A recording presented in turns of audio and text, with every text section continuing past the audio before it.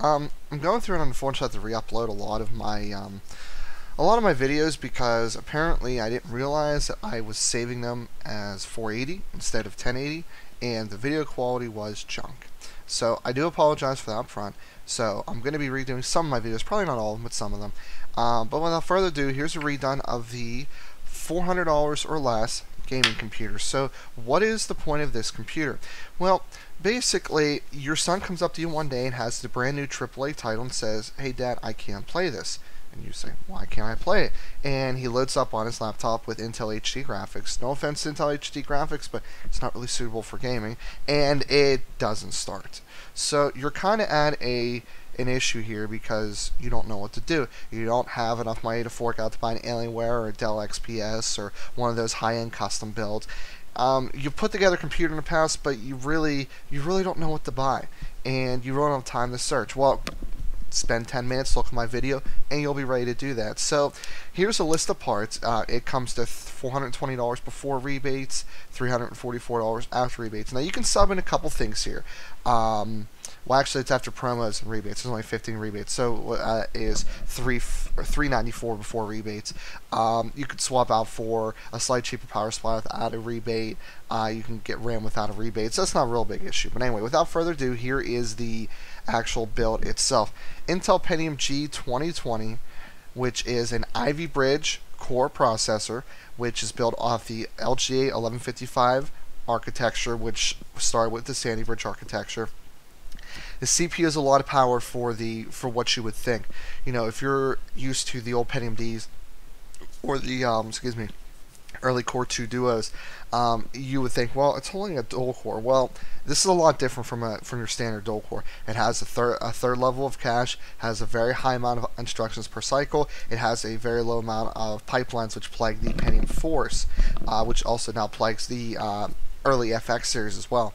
It has a lot of power, can run a lot of your games in the highest settings like World of Warcraft, Mist of Pandaria. It can max it out, League of Legends, StarCraft 2, Diablo 3. It has a lot of horsepower to do that.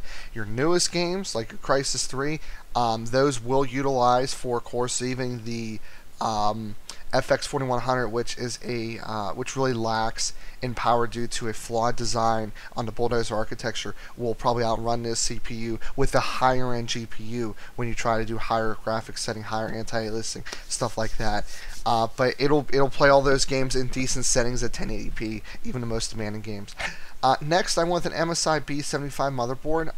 A lot of the old H61 motherboards will support Ivy Bridge processors natively, but you may have to update the BIOS, so that's why I went with an Ivy Bridge board. Not much really to say about it. Intel makes good boards across the board, rather, and you really don't have to worry about it. I mean, it will lack in features compared to a higher end board, but it doesn't lack in quality. That's the big thing. Yes, you only have 2 DIMM slots. Yes, you probably only I think that only has 4 SATA slots. Only 1 PCI Express, but it's 3.0. You know, you don't have a ton of features, but you have the quality you need. You don't have to worry about failing down the road. Obviously, there's always a chance for fail for any kind of hardware, but it's not like you're getting a cheap ECS board or an AMD 960 board. So you don't have to worry about that. I went with the single 4 gig stick. I usually don't do this. I did it because I have a feeling you guys are going to want to upgrade to 8 gig down the road, and I didn't want to have to make you guys get a whole new kit. It's better to go 2x 2 gig if you don't plan to upgrade. However, if you want to upgrade, go with the 4 gig stick now. You don't have to pair it with the same RAM, although it is preferred, but I believe this runs at 1333 megahertz, so we'll downclock. Make sure if you upgrade the RAM, don't get below 1333 megahertz, so you don't have to worry about a performance decrease. 500 gig hard drive, you can go bigger or smaller, however you want, but I went with that because I think that somebody that might use this as a family-oriented computer with some horsepower behind it might want a decent-sized hard drive. 1 terabyte, you're looking at another $10-15 if you want to go that route. However, shaving money off, you don't shave much going to 320 or 250. Next is a video card. I like this video card, so we're actually going to pull it up on Newegg here, and I'm going to go over a couple things about it because I like it a lot. First of all, it is $109.90 with a 14% off, brings it down to about $94. That in itself is a good deal. When I look at deals, I want to see, hey, look, is it a good deal and it has a rebate on top of it? And this definitely meets the criteria. So, but outside of that, I like it for a couple other reasons. Let's look at the actual card itself. giant fan on top of the card. It is an intake fan. I like that a lot because it has very good cooling. It's not a very long card. It is about 5.71 inches across. And it does take a PCI Express 6-pin connector, but it doesn't draw a lot of power. It runs very cool. As you can see the aluminum heat fins right here under it, and it does dissipate heat back into the case, so we did choose a good case for that. But yeah, it has an open air design, so it's going to run very fast, very efficient, very cool. You do get $75 in in-game coupons to World Tanks Hawking and Plant Side 2 as well. Just a quick look at the specs. 5,000 megahertz effective memory. That's 1,250 megahertz times 4 for GDDR5. 1,071 megahertz core clock. And it does have HDMI D sub DVI. Your standard small form factor, like I said, and it is ready for 3D vision, NVIDIA surround. However, if you're trying to game, I would not run 3D surround on this card. No offense, it is a good card, but you're looking at a much higher quality, higher performance rig altogether. So, and one last thing I want to say about this card is it does have 1 gig of VRAM, and yes, there are cards with 2 gig of GDDR3 VRAM. Let me explain this to you. You take, let's say, an HD 7750, which is inherently a good card, but they do make in GDDR3. The purpose of 2 gig of video memories for higher end cards starting at about $160, $170 and up that have the horsepower behind it to be able to use the extra VRAM for high resolution, higher texture resolution, higher anti-aliasing, and to some degree high anisotrophic filtering. If you don't have the horsepower behind it, it's pointless to spend extra money on VRAM, especially if you're using GDDR3 memory. It has half the power and the speed of GDDR5, so it's absolutely pointless. It's a sales gimmick. Don't fall for it. So, moving forward, we have the Rosewell Blackbone case. Now, Rosewell gets a lot of flack, and I really think it's not warranted because, yes, they are a budget computer company. You know, they do make decent quality stuff in their higher end products. Your power supplies are decent. Maybe not as much as a Silverstone or an AX1200 decent, but it's still something that I would use. I've used them in the past, and I'll use them again. Their cases, especially this case in particular, you're not going to find another case for $32 that has an intake fan, as seen right here, and an exhaust fan, as seen right here. They're both 120 millimeter. You're not going to find that for $32 elsewhere. That's why I went with it. It's not very heavy. It's a relatively light case. It has plenty of expansion. Cable management is limited. You are dealing with that, and it is top mounted power supply, so there definitely are some cons with it. But again, we're going for good airflow, decent quality, effectiveness, and not very expensive. And this meets all those criteria. If you're going to be picky about the case, you're going to have to spend $50, $60, and then you're going outside of what a budget PC would be.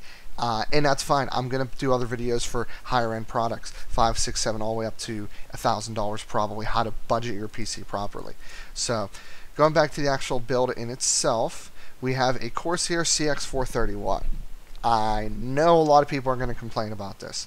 The Builder series is not the best series of power supplies. Yes, it's 80 plus bronze. Yes, it's better than a Colmax or Raymax. Yes, it's better than standard. But when it comes to 80 plus bronze, it's on the lower level tier of quality.